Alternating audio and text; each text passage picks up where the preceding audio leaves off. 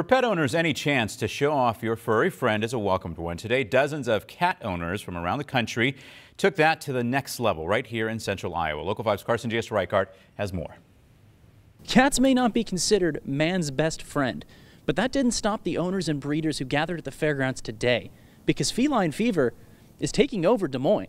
The Des Moines Allbreed Cat Show was hosted this weekend at the state fairgrounds. Over 160 cats of 40 different breeds were competing in the event.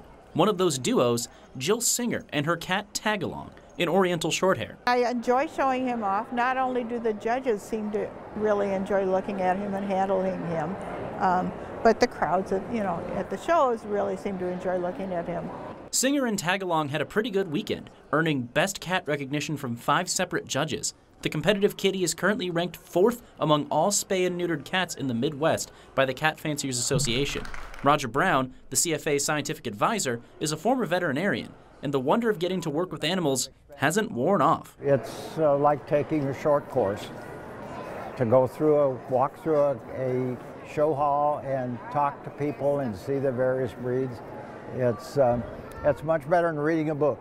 Meanwhile, Singer's interest is kept alive by something much simpler. She's traveled all over the country showing cats, New York, Texas, and California just to start. But she told me that nothing beats being reunited with her friends on the circuit. It's fun to see people you've known. Sometimes I haven't seen these people for, like 20 years or something like that, and all of a sudden I'll see them somewhere.